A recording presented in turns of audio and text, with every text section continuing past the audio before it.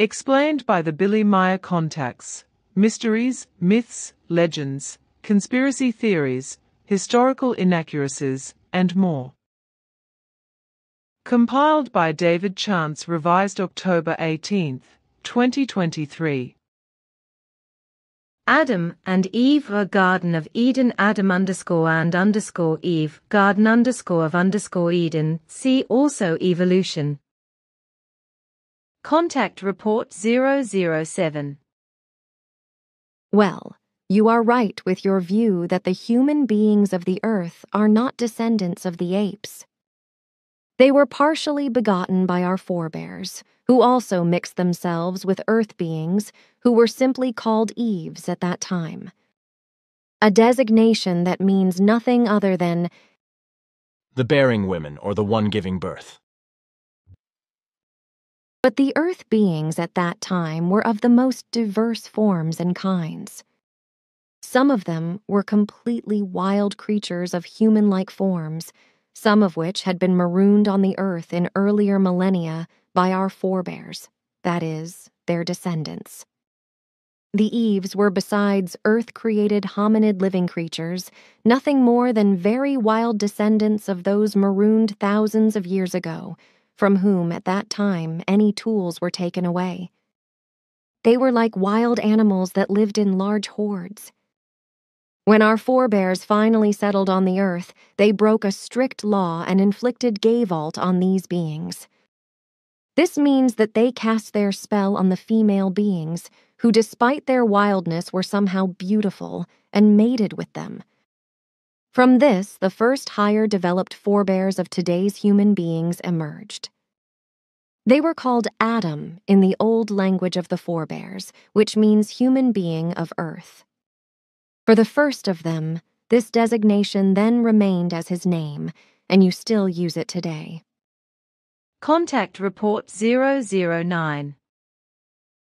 Forbidden and secretly, they went out and captured earth-created life forms, but so also turned wild or mutated beings, which were very distant descendants of former human beings from the outer space. The female creatures, beautiful in their wildness, were tamed and copulated with or fertilized with genetical manipulation by the leaders who called themselves celestial sons. Case by case, depending on their own races, they thus created mutated creatures, completely new life forms that were of dwarfish stature, very gigantic or similar to animal forms.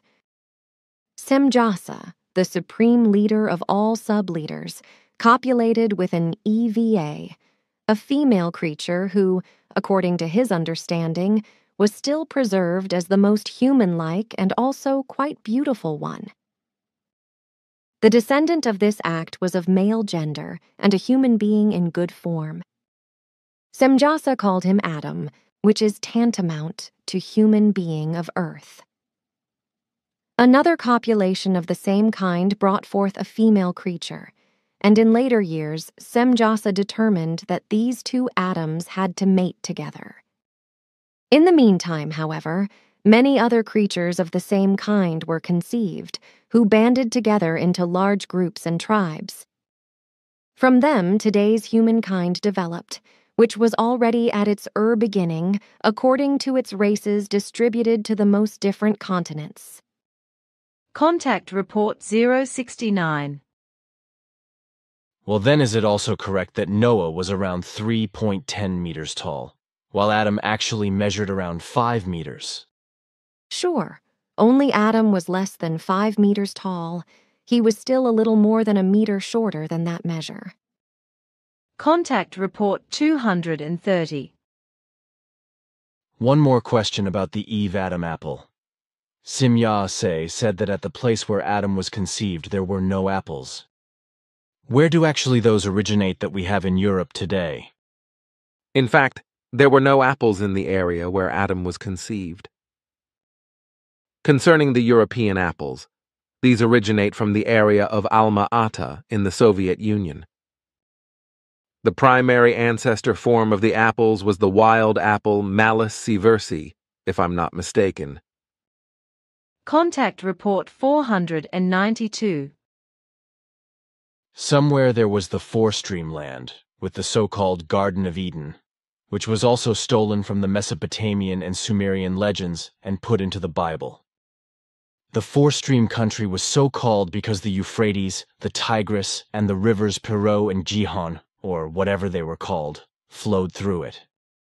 The four rivers flowed there somewhere into a delta, but today the Persian Gulf, respectively the Arabian Gulf, as it is also called, exists there, but as of today, in the year 2010, it was first created about 8,000 years ago by a tremendous natural catastrophe, in which, as in the case of the various other floods, tremendous wild waters surged for thousands of years, and even for more than 100,000 years. Contact Report 695. Sfath explained to me then that in pre-biblical times, more than 5,000 years ago, the whole huge area down there in the south of Iraq, where the city of Basra is also situated on the river Shat al-Arab, which flows into the Persian Gulf about 100 kilometers away, all the way down to Dilmun, or to the east coast of today's Bahrain, was ruled by the people of the Blackheads, who called themselves Sagiga Note Bernadette, Sumerians because of their black hair ornaments.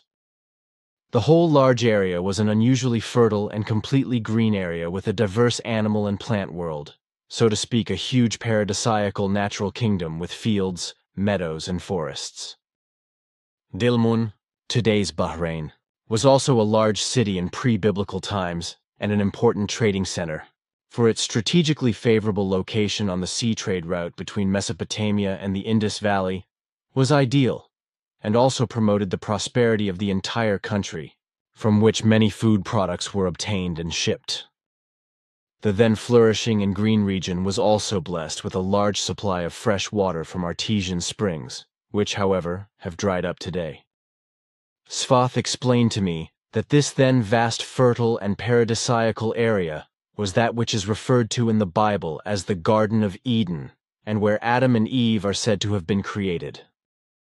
This Adam-Eve story, however, your father explained, did not lead back to the Garden of Eden, and thus not to the giant paradisiacal area far above the Persian Gulf down to Dilmun, or today's Bahrain, but rather to the Babylonians, who invented this fable, which was then adopted by other peoples of that time, on the one hand, and on the other hand stolen from the ancient Hebrews, and later practiced as the story of the origin of human beings in the Torah, and even later by the Christians in the Bible.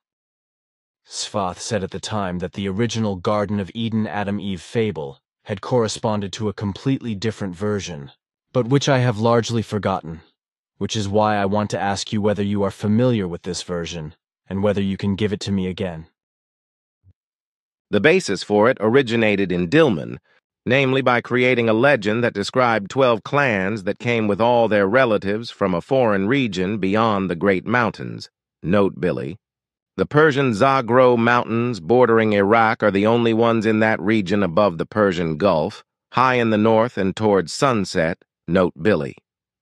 This indication points to Turkey's being the only one in the region above the Persian Gulf. Billy.